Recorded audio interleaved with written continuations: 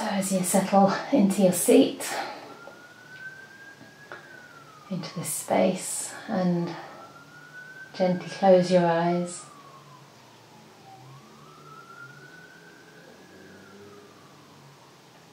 But first, with our eyes closed, we often continue to see the images of people's faces, or maybe the buttons on your computer screen.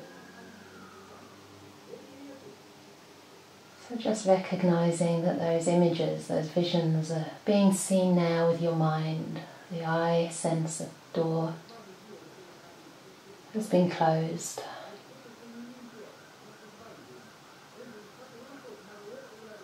As though you've pulled over a blanket on your eyes.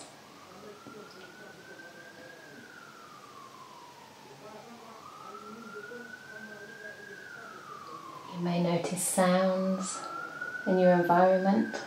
You can hear the sirens going up the road. And the neighbours did indeed start to talk. So I just recognise the impressions in the mind. Any response, reactivity.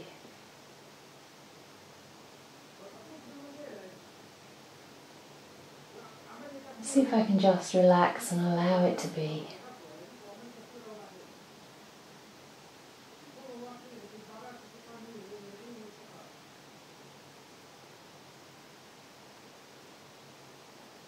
Shifting from the active doer to the more passive knower or watcher. Just allowing feelings, thoughts, moods to arise, to be felt.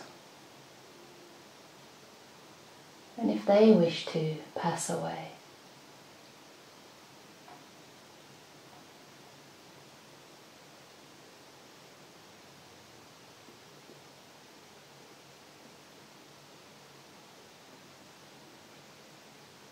Resting in the silence when all the sirens stop and the neighbours become quiet.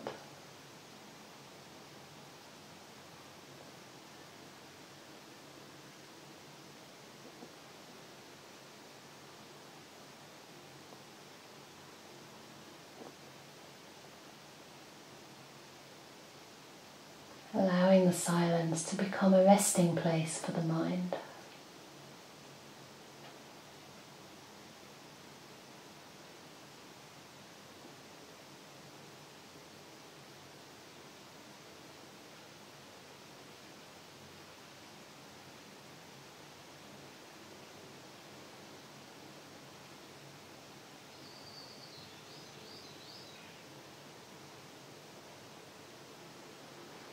And we'll start with a simple body scan.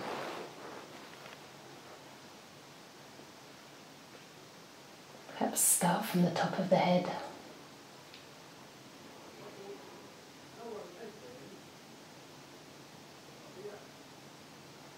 Just tuning in to any sensations that you experience at the top of the head.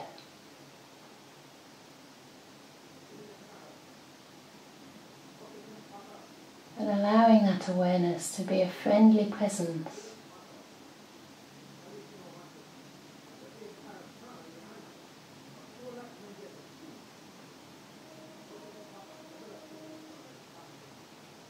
Infusing your awareness with kindness and warmth. As you spread that kind awareness all across the top of the head, the scalp, to the ears, forehead.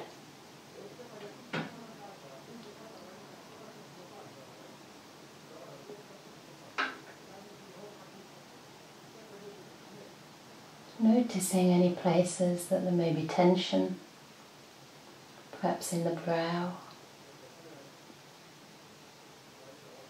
And also noticing any space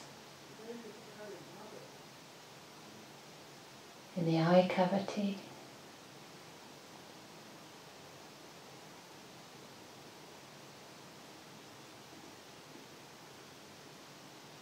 of space in the jaw, allowing your body to really occupy the space.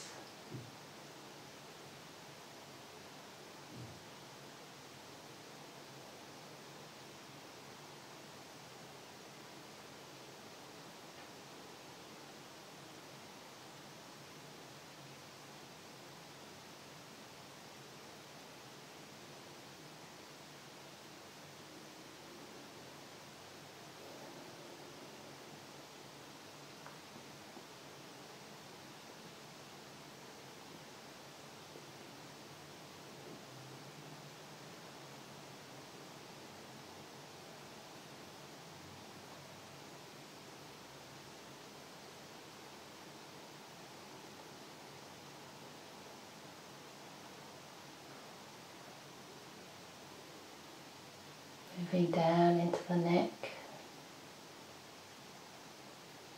the shoulders,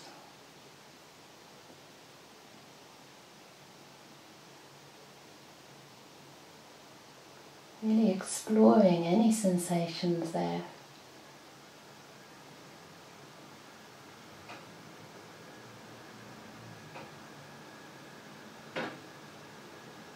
Letting your body know it's in the friendly presence of the mind.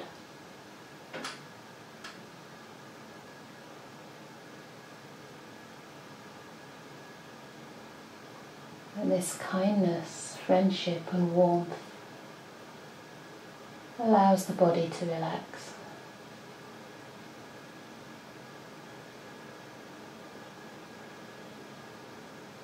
Taking away the energy from doing,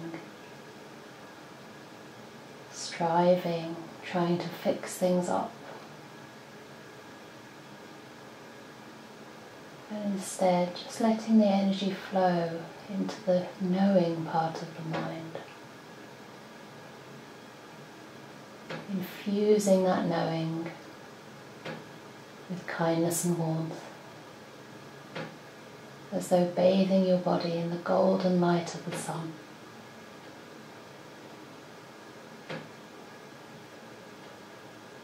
Moving down your arms, every little piece of your arms. Noticing any sensations there. Some may be more strong or noticeable than others. Some may be very subtle and require a subtle attunement of awareness.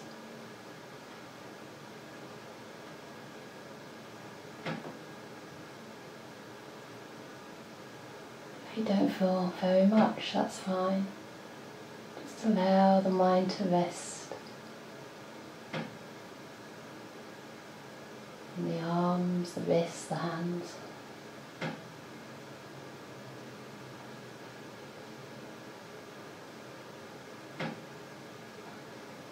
Assuring your body that it's in a friendly presence.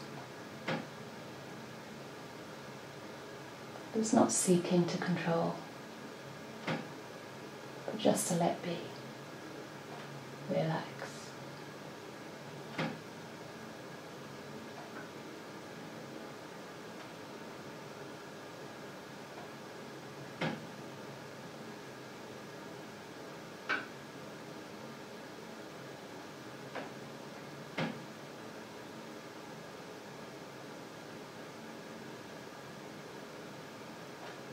And once again, in your own time, you can moving up to the neck area, perhaps the throat.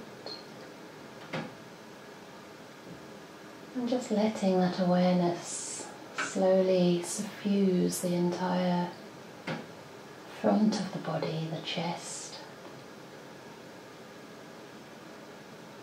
between each collarbone.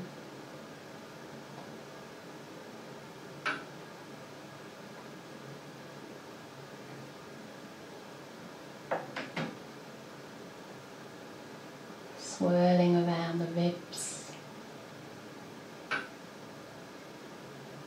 the belly,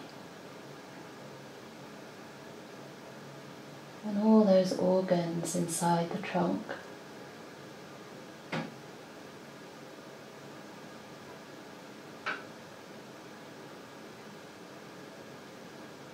Noticing any sensations, and noticing if it feels good to be very close to those sensations, really moving in toward them,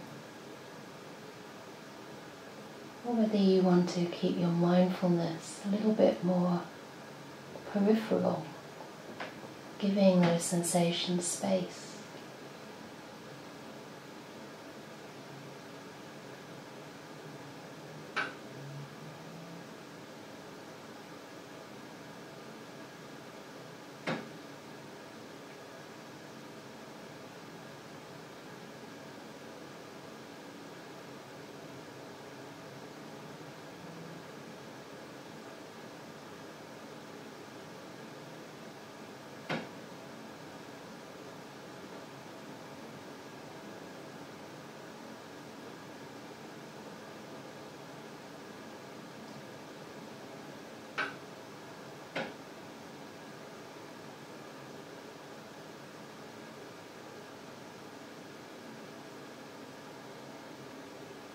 Being very patient with your mind,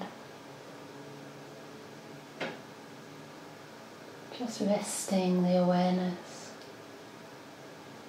wherever it flows.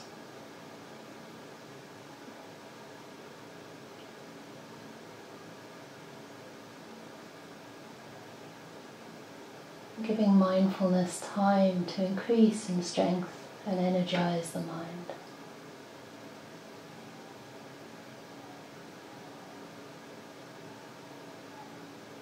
Exploring the sides of the body, the back.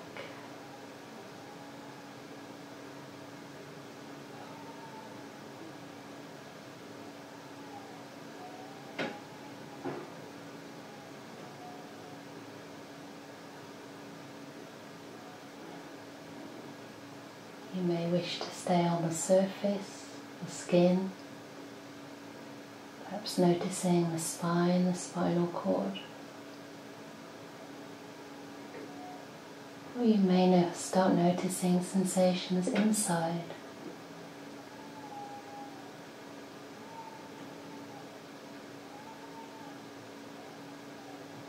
Allow it to be very natural, making no demands on the mind.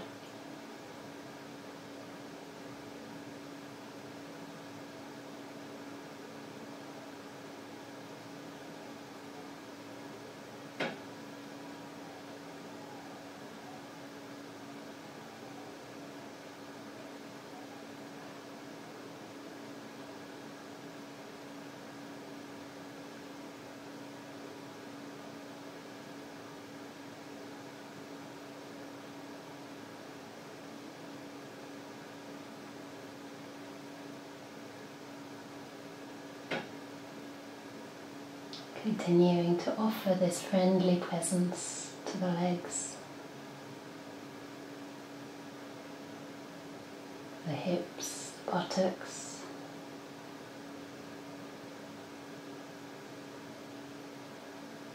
perhaps some of the sensations are stronger where there's more weight flowing into the ground.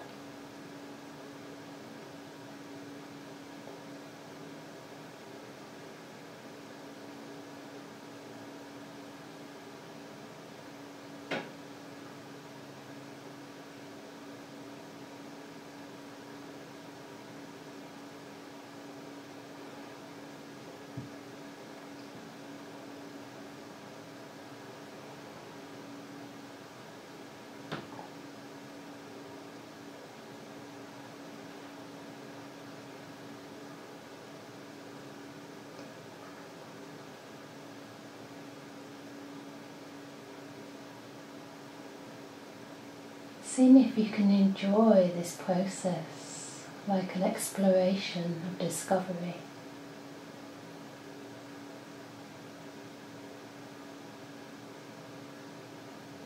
Taking the opportunity to really care every part of your body, every sensation that manifests there.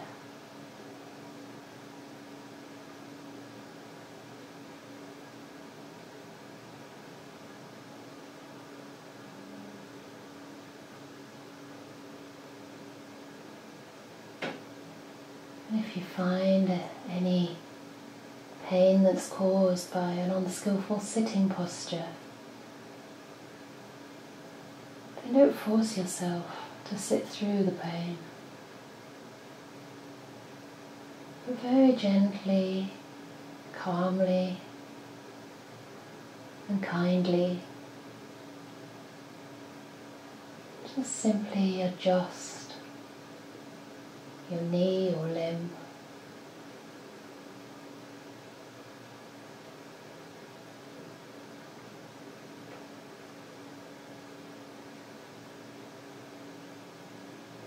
Sometimes one moment of adjustment releases more energy later on.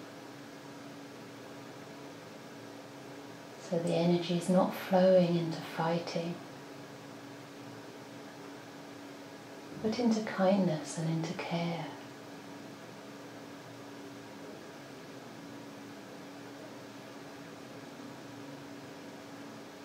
Softening into any tight, maybe piercing, throbbing sensations. Seeing if you can just give them a little more space.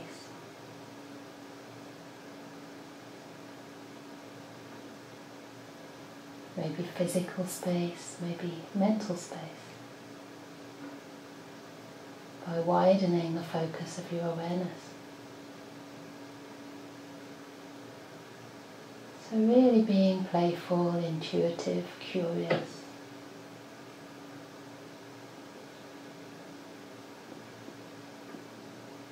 But always suffusing the mindfulness with care.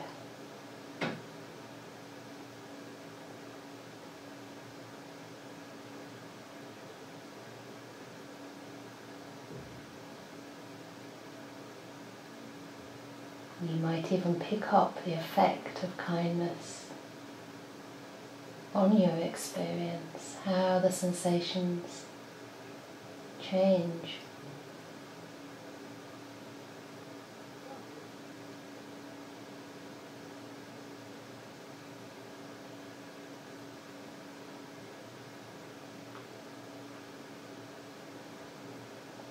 Experiencing your ankles, feet, top of the foot, each and every toe.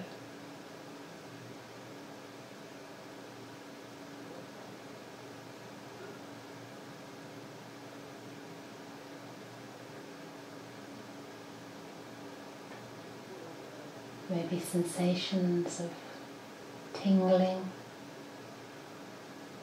pulsing, warmth or cold.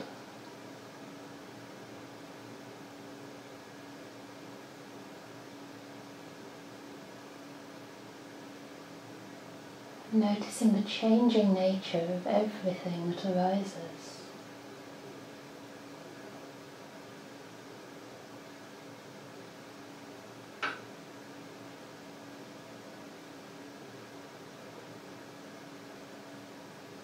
All in a flux, all in a flow.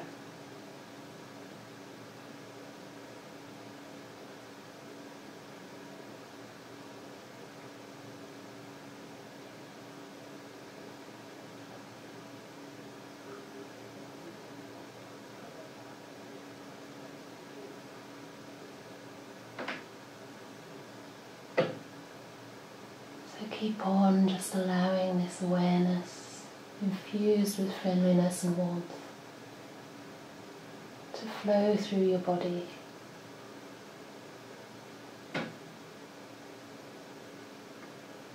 And I'll be quiet for another 5 to 10 minutes before we end the meditation.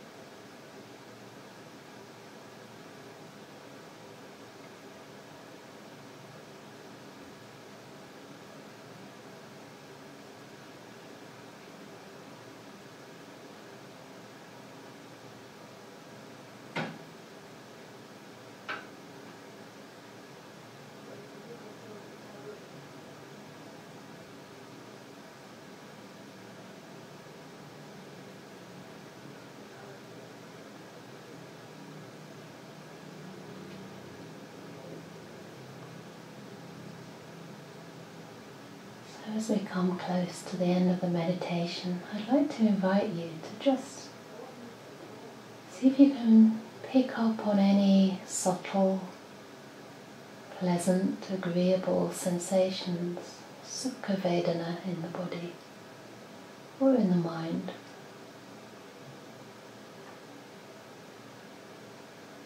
Not looking for something special, but just gently tuning in to even the slightest sense of peace, ease or relaxation.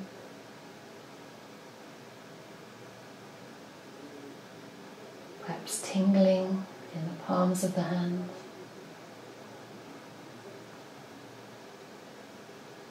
And just see if your mind can be very spacious and gently rest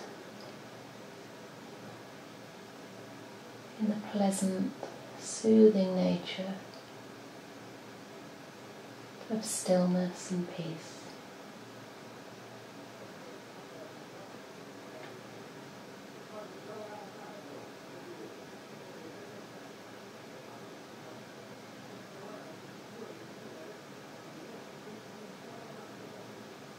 Contented and easily satisfied with little.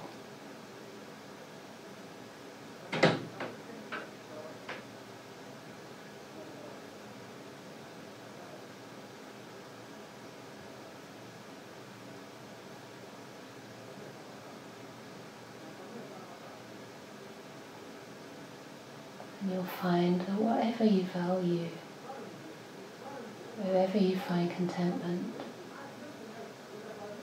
happiness will increase.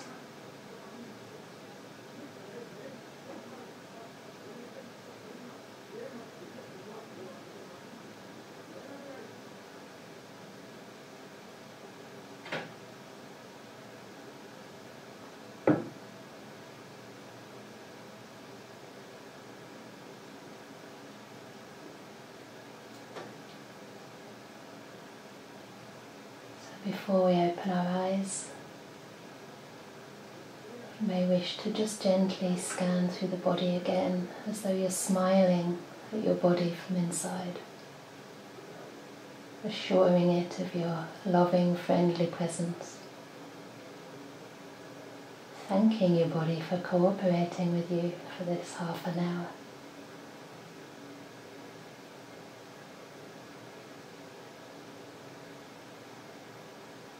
And thanking yourself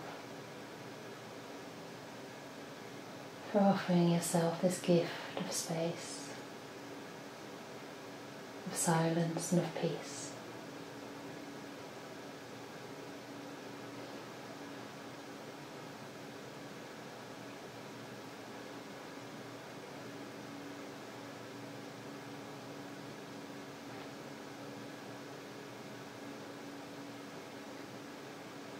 I'm not going to use a bell because sometimes it can sound a little bit harsh at the end of a meditation.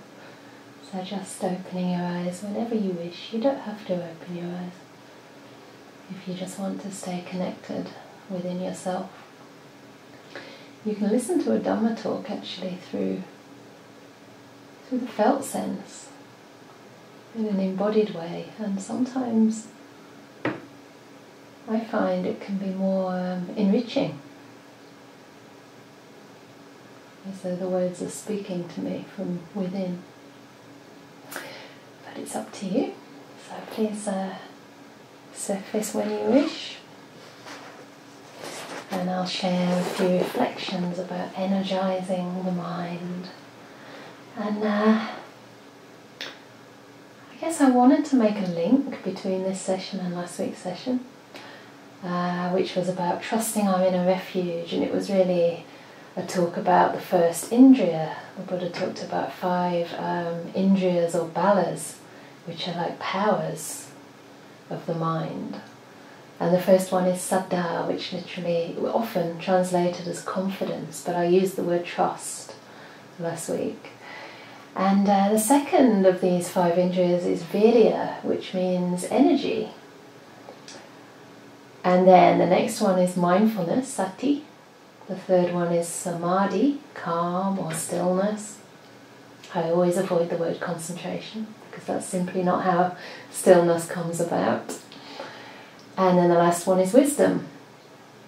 And often when the Buddha categorizes things in these lists or in these groups, they're actually a causal sequence. And if you look closely at this one, it becomes quite clear why that is. And so the saddha, the confidence, is like the foundation for the other indriyas to arise.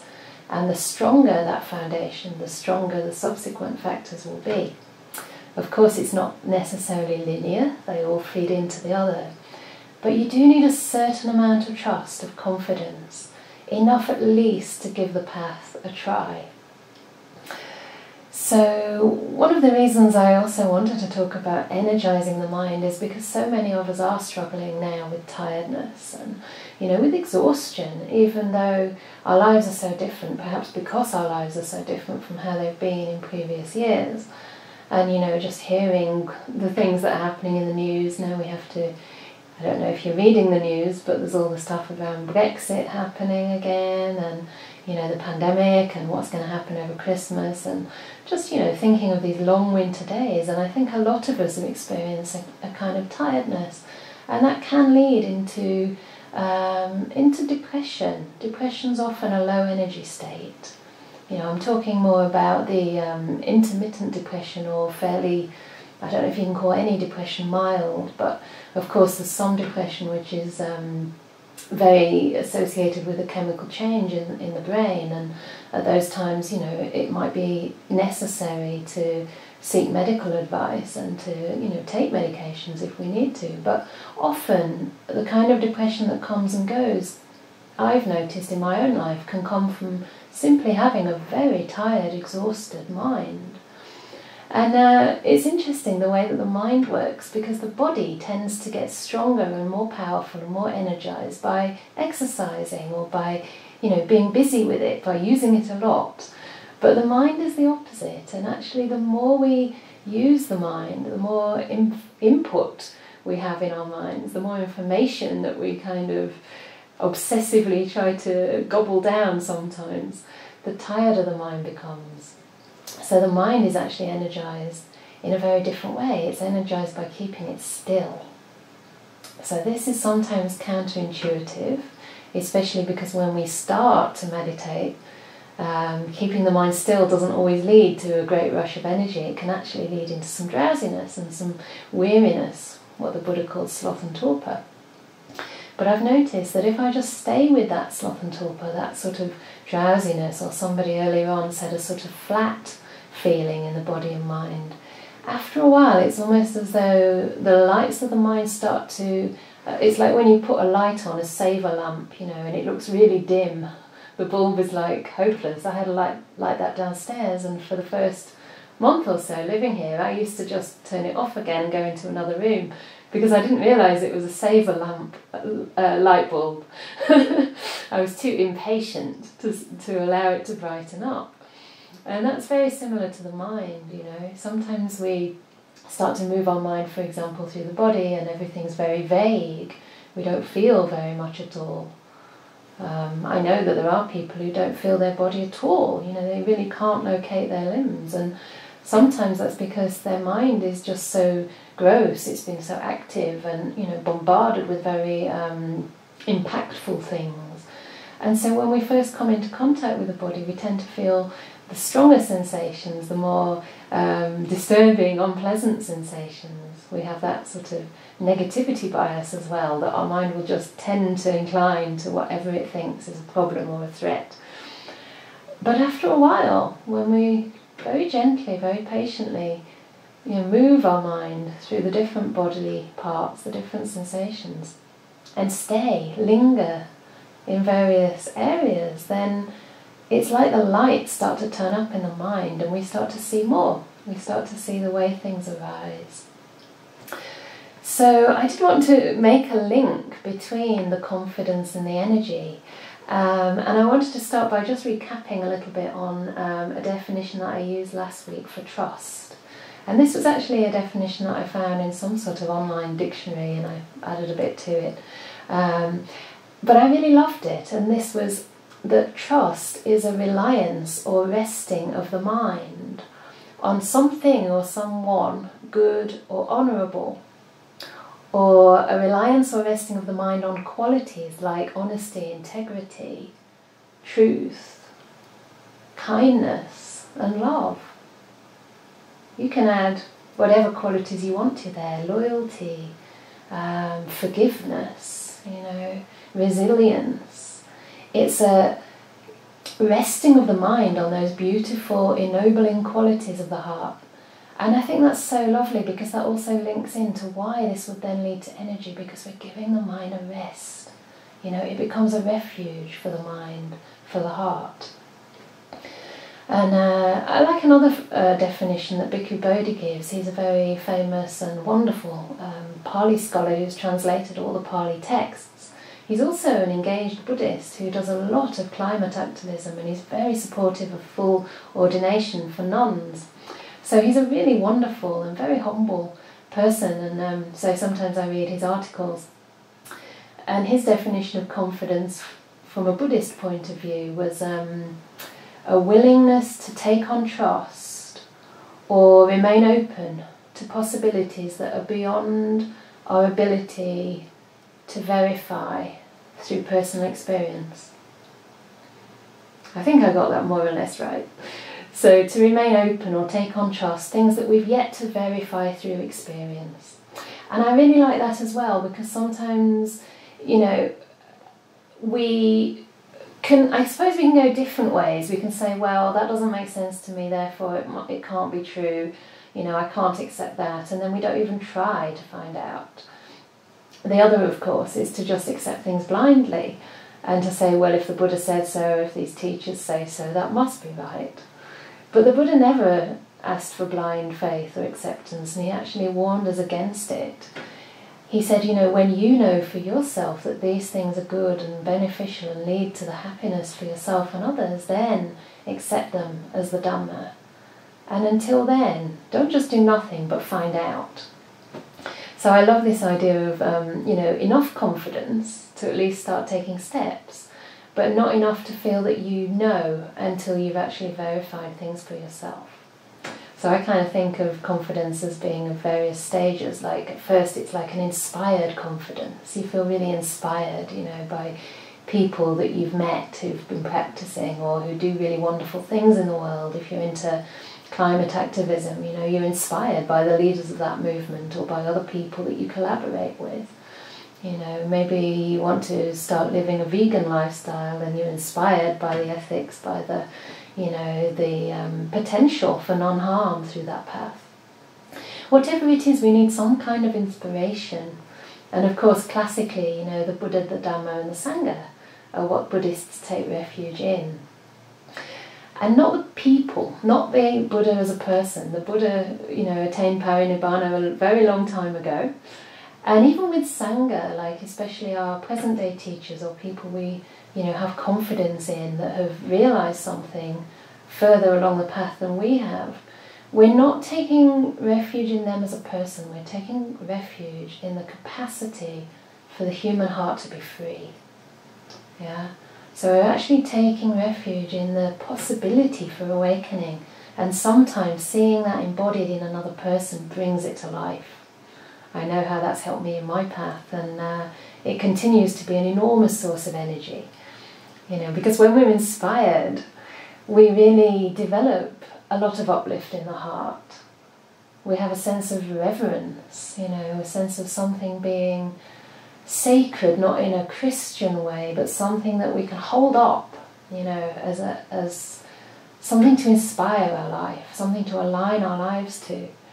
And reverence and trust is something akin to love, real love, the love of these beautiful qualities, transformative qualities that we all have inside. And so this is one way that, confidence can really energize the mind, by giving us that inspiration. And that inspiration then translates into how we live our life. So we're inspired by the goodness we see in others, and we want to emulate that behaviour or take that behaviour as an example, we'll all manifest our own qualities in different ways, but we can take inspiration and allow that to help us find our way. You know, you can also do that by seeing people who don't live ethical lives, you know, and seeing the harm that causes. And I've often, you know, learned from people that I feel maybe have made mistakes, or myself, right, when I make mistakes, and I think, okay, this is how I don't want to be. This is the pathway that I don't want to follow, because it doesn't lead to freedom and it does lead to harm. So the beautiful thing is, the more we practice virtue, the more happiness and joy arises, because it feels good to do good and to see the effects of that goodness in the world. You know, when we're kind to others, especially when they didn't expect it, or when we could have so easily been cruel, and you see that person's face light up or their body relax, and you see that you bring them some hope, and that, you know, gives them more joy, and that inspires you to do even more good. I read this really nice story on, it's a Facebook group, but it's one that I really like, called The Kindness Pandemic. And there's always lots of really beautiful stories in there.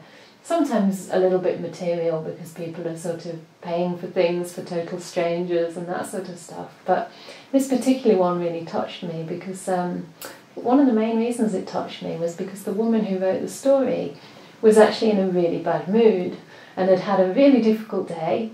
Some sort of storm had happened, and I think a tree had fallen over the road, so she was late, and she had all these business appointments and a contract that didn't work out.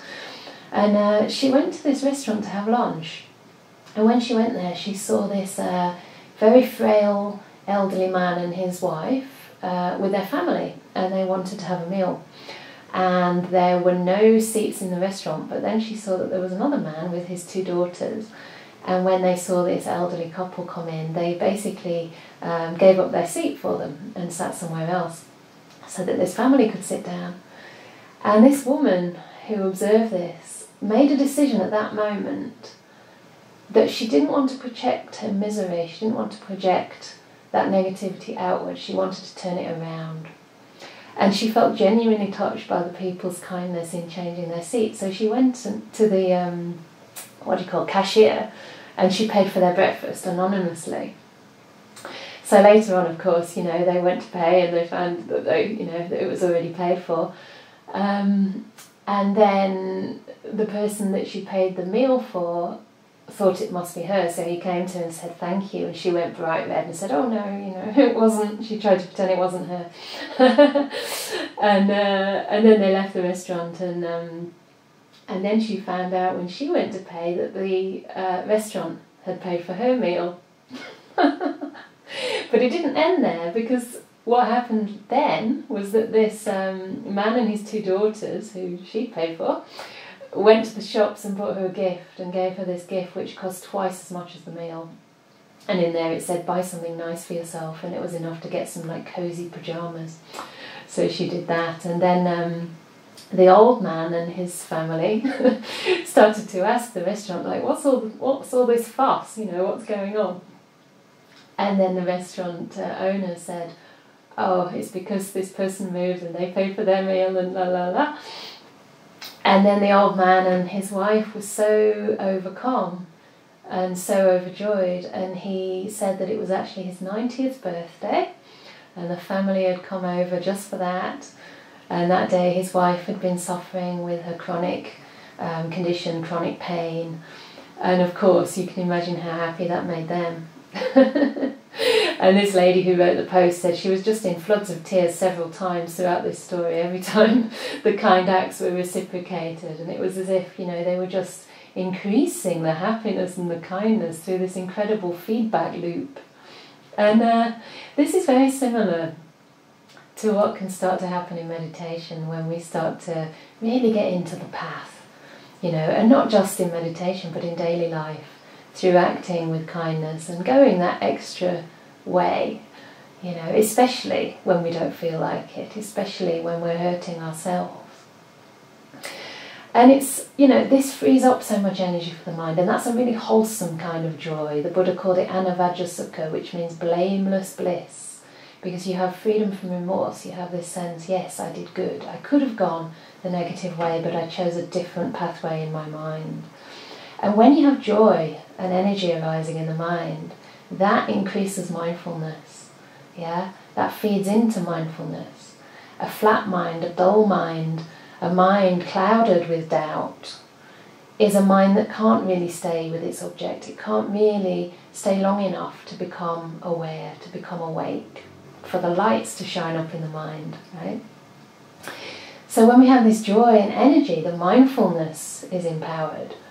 And this is beautiful, because then we can stop ourselves, in our lives before we do something that might cause harm. How many times in life do we almost say something that could have really hurt somebody? Or I did it today. I wrote an email where I was a little bit fed up with with the communication in one of my teams. I have to manage many teams and I have no management experience at all. So I wrote an email sort of saying this isn't really good enough and why weren't people following each other up on this? Something should have been done about this 3 years ago. And I knew I did that because I was getting frazzled. I wasn't, taking that deep breath and just slowing down.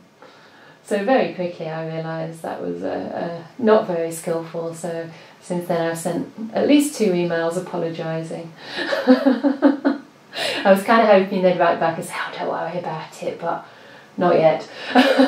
So that's also the repercussions, of making a rash decision to press send. And this is what we do when we're tired, isn't it? This is the problem with an unenergised mind. So obviously another advantage of confidence in the mind is that it overcomes this doubt, this crippling doubt or sceptical doubt which clouds the mind. And this is what the Buddha called one of the 5 hindrances. Hindrance number 3. And the antidote to that hindrance, of course, is the confidence. And the hindrances are a problem for the mind because they actually prevent us seeing clearly. The Buddha said that they are obscurations of the mind. The word in Pali is nivarana, not nibbana, but nivarana. And it means like a curtain or a kind of sheath over the mind. Yeah, so it obscures the object completely, but it could also distort what we see. Yeah, so we don't see it clearly. If you imagine, say, like chiffon or something, which is, I don't know, and the light's shining on it, things are kind of bent. Or if you look through a glass, for example, reflections are not clear. So what we see is not really what's there, That often happens with people. Right. A certain person's qualities that annoy you, and they happen to trigger something in you, and that's in your mind when you go to meet them. So the first sign of that trait, or even something that's not that trait but looks like that trait, will immediately trigger a certain response. Because we're seeing only one part of the picture. We're not seeing the thing clearly. And sometimes, as I say, we make errors and we get it all wrong. We know that people do that to us as well. But yeah, the last thing, the way that confidence can help energize the mind is again related to that definition that trust is like a resting place for the mind. Because when we can start to trust in our own goodness, we can start to trust in the Dhamma and in the path. Yeah, we can trust that suffering has a cause, and that cause can actually be eradicated, or at least, eroded, let's say, or modified. Then we start to feel like, yes, this is a good path to walk on. This can lead to peace. Yeah, or we start to understand that, our actions have effects, and the quality of our intention determines whether those effects will lead to happiness for ourselves and others, or not. If we act with a pure mind, if we act with a mind of kindness and care, if we act with a mind of letting go rather than wanting to control or possess, if we act with gentleness rather than cruelty, then we can have confidence that that will produce wholesome results, that will, cause happiness for ourselves and hopefully for others to arise. Certainly we're not contributing to the suffering in the world. Yeah? So we can start to have confidence in this, and confidence that, you know, the Buddha taught a path to freedom, and that the results that we experience so far are promising. Even if we don't feel we've walked very far, even just sitting for half an hour sometimes can, you know, free up some more space, some more energy for the mind, simply because you've allowed your mind to rest. And I said this to my mom today actually, and she said that's the one that speaks to me, you know, resting your mind, being able to let go, being able to just put down worry for a while. And it's so hard to do that, isn't it? It can be so hard. I put a little question up on Facebook, because I have to go on Facebook really for the project. I'm trying to start a monastery for nuns over here. So I put up my talks and, you know, try to sort of keep people engaged in the long process that it takes for things to come together. Try and keep the enthusiasm going. But yesterday I put up a little post and it said something like reflection, or invitation to reflect. How can I best care for this moment? That was the first question. And the second one was, what does my body, heart and mind most need right now? And I wanted to just read out a few of the responses, because I thought it was interesting that many of the answers were around rest and letting go. Yeah. So even asking these questions, people were saying, thank you so much, you've given me a moment to pause, because by asking those questions, you give people the opportunity to tune in to how they are. So people answer the question, how can I best care for this moment? One of them said, being mindful of thoughts and how they affect my emotions. One person said, I can best care for this moment by being more fully present to it. Which I thought was lovely, because so often we just dismiss this moment in the hope of something better later on. Right? Another person said, I can best care for this moment by not following a habitual response. So that links into what I said about, you know, as mindfulness arises, we can actually catch ourselves, right? We can see that, oh, I have a choice. I can choose to respond this way or another way, or maybe abstain from responding at all. And then when I asked about what does my body, heart, mind need most right now, people basically said rest, quiet, absolute kindness, to slow down.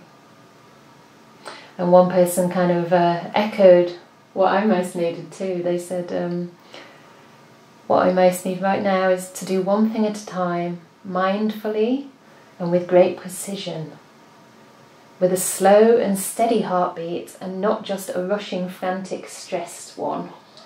And at that moment I was sort of in the middle of reading that, getting a cup of tea, making sure the cup of tea didn't land on my pen on the table, and kind of sitting down, and I thought, oh yeah, that's true.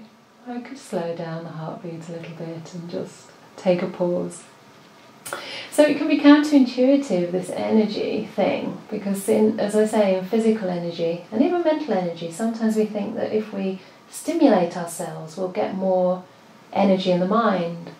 You know, say you might feel too tired to sit down and meditate, but you're not too tired to watch a kind of crazy stimulating movie on Netflix, or thinking that you know, you have energy for that, and even maybe that will energize the mind. But the thing is, that's borrowed energy, because you put it in your brain, but it actually exhausts you more in the longer run. And this is very clear when you meditate. There was a retreat I did where I really followed the instructions for once. And Ajahn Brahm's instructions are often to actually do nothing at all, right? And I'm always like, you can't just do nothing. I mean, if I just sit there, then, I mean, I'll go to sleep, or the mind will go everywhere, right? How can I just sit there and do nothing? But for once I had confidence in my mind, and I thought, well, it's week 6 of my retreat, and I'm not getting that still. So maybe I'll just give it a go. So I had the confidence to trust my teacher, trust in the process, and I sat down and let my mind do absolutely nothing at all. So I guess my mindfulness was more poised to notice when this interferer would crop up and start trying to control. You know, whenever the voice came up, I should be with my breath, or, oh, I just think I'll start scanning. It's like, no, you just stay. You stay in the moment. You just do nothing. And I did go through several days of drowsiness and sort of, that sort of, what's the word, like, obscure? Is that, no, opaque? I'm not sure. Kind of cloudy mind. But then it was like magic. After my mind had really, it was as though the brain was like finally being allowed to turn off. Something like that. And after about 2 or 3 days when it had enough, it just started to come back. And it came back in a very balanced way. Like it wasn't the kind of energy that had been created through will or through effort, or even through trying to be aware, you know. It was just an energy that started to build and build and build in my mind the more I kept it still. And this was really amazing. It was something like I said at the end of last week about how, you know, we put drops in our jar, or we take steps on the path, and the reservoirs within ourselves start to fill. And it felt like that, this sort of inner reservoir of stillness and energy was just growing and growing and growing. And for many days, maybe even a couple of weeks, I had this very poised mindfulness and not hardly a single thought. And I was like, oh, so this is how you stop thinking. It actually just happens, eventually, by keeping still. And I had not a single thought. And a lot of bliss, a lot of joy, which was definitely a result of that stillness, because the energy wasn't flowing out. But the reason I knew in retrospect that how much thoughts drain the mind is because when the thoughts started to come back again after quite a while, as soon as they started to come back again, I needed an extra hour's sleep in the day, even though I was still on retreat, right? Even just having that mental activity, because I hadn't had it really hardly any, it was very obvious how that affects the mind. It was very obvious that that actually drains energy, even though sometimes I'm engaged and I'm enjoying my thoughts, right? So these are subtle things, but it was very insightful for me. And physically, I can really feel that too. Like someone asked in the beginning, how was my 3-month retreat? I did a 3-month solitary retreat here in Oxford over the summer. Normally it would be my monastic rains retreat, which all monastics do, but I couldn't get into Perth this year to be in the rain, Australian winter time, so it was a British summertime retreat. And it was a retreat with a lot of contentment for me, mainly because of good teachings. And my teacher told me, he said, make contentment the goal. Not jhanas and enlightenment or anything, make contentment the goal. And I took that to heart, because I realised that if I make anything else my goal, I'm going to be striving, I'm going to be, you know, possibly failing. It's not going to be a retreat. It's basically going to be business again, right? I do this to get this result. So by making contentment my goal, I did become still and energised and fairly happy and balanced for those 3 months. And I remember trying to come out of the retreat carefully, because 3 months is a long time and you think that you're functioning at a normal speed, but you're not really. I realised that one day when I went down Cowley Road. For anyone who lives in Oxford, I walked down Cowley Road and it was just a crazy day. It was sort of 30, 35 degrees and people were drunk and people were on the streets, and it was sad really. There was someone so drunk that they literally did a twist around a lamppost, that they literally spiralled around it and slumped onto the floor. And right next to him there was a homeless woman who made some sort of comment like, nice move. But she obviously was also kind of in a really bad way. And the whole thing was just, wow, you know, right outside this little sanctuary of peace, there's another world going on. So that was interesting.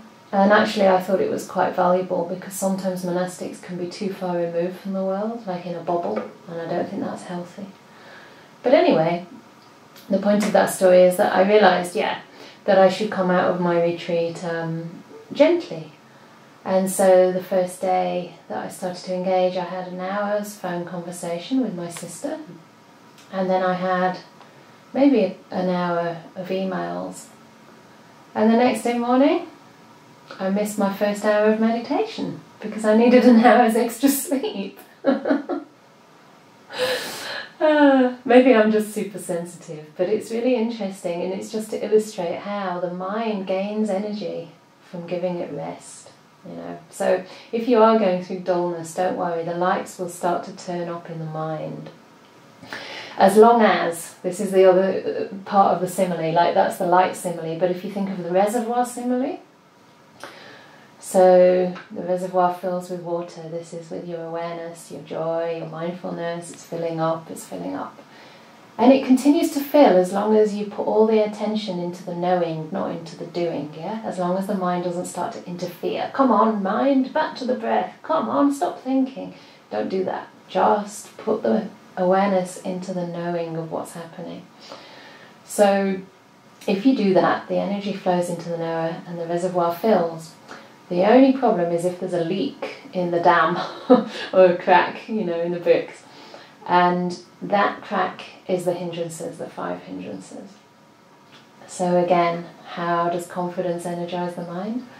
Because it overcomes doubt, which is one of those 5 hindrances, So by having confidence in the process, by trusting the process, by having patience, because confidence and trust gives us patience to just stay with what's arising, to just give things time to work themselves out.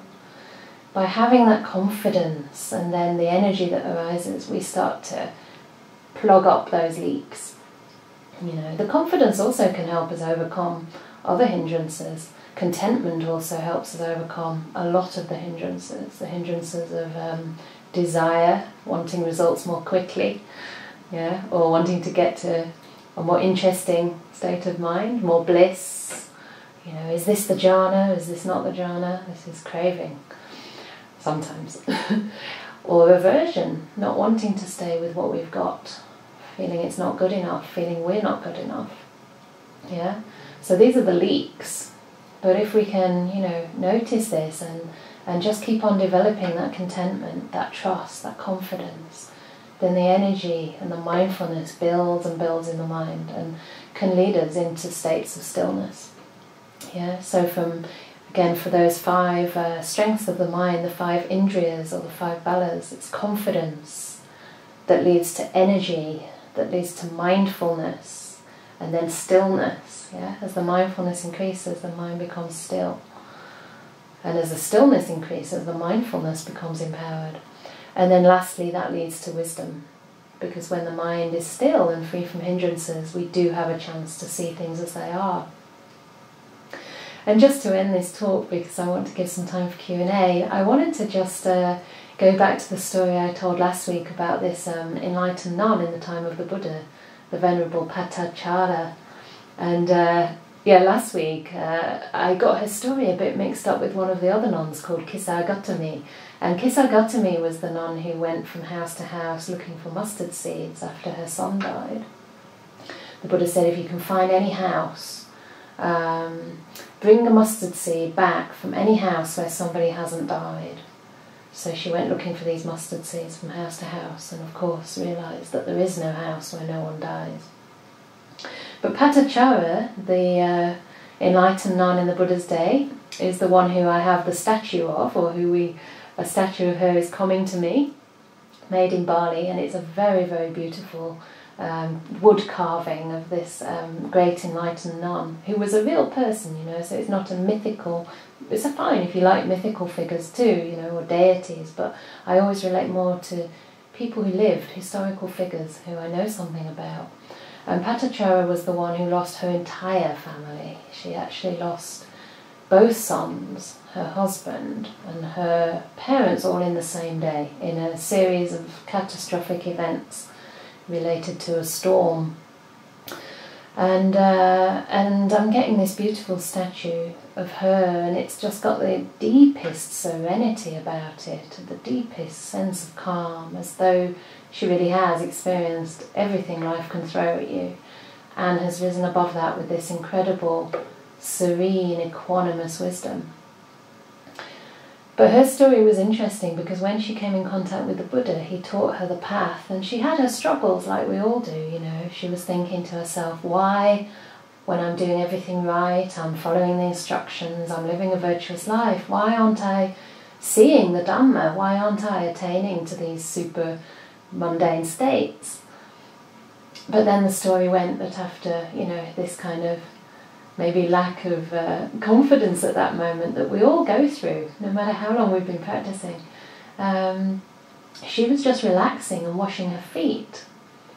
And she was pouring the water from a jug down onto her feet, and she noticed how the water was just flowing, and how the water that was flowing was, you know, in a constant flux, that it was not the same water that fell down and was continuing down the hill. So she saw this kind of river of life.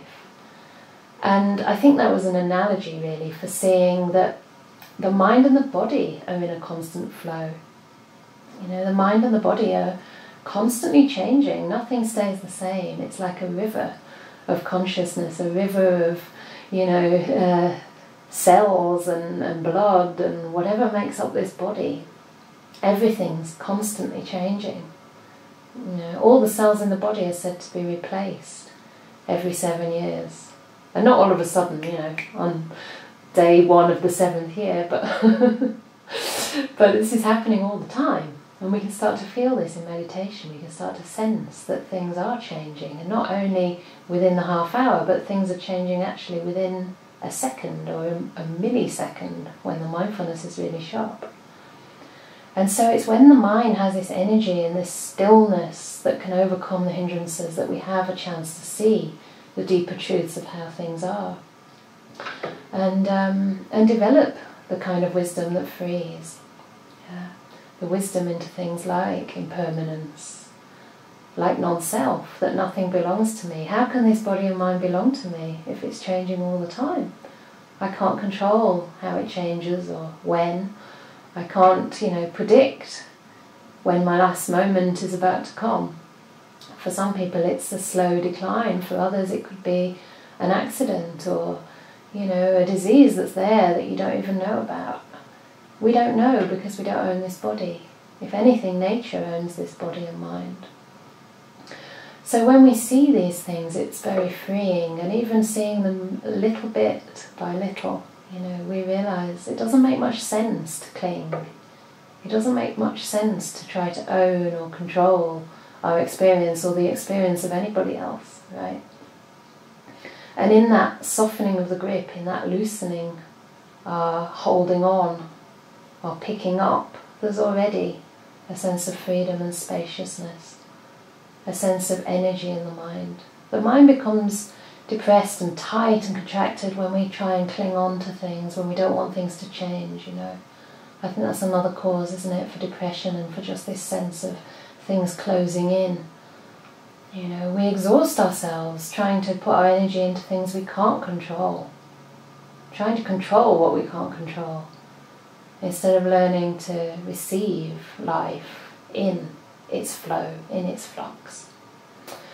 So, I've said a lot there, but I'll quickly recap. So we talked about confidence and how that can be a proximate cause for energy to arise in the mind through inspiration, yeah, through freeing ourselves from doubt, from crippling doubt, through providing a resting place for the mind. And then we talked about how in daily life we can rouse energy in the mind through inspiration in the Buddha, the Dhamma, the Sangha, or through inspiration in kindness, inspiration in anything that moves the heart. And also, I didn't say, in nature as well. Nature's a very energizing thing for the mind, much more so than, you know, Netflix or Facebook. Spend some time with the trees. And then also attuning to our needs, into what we need right now. How can I best care for this moment, for this body, heart and mind right now? This can bring energy, and often what we need is rest.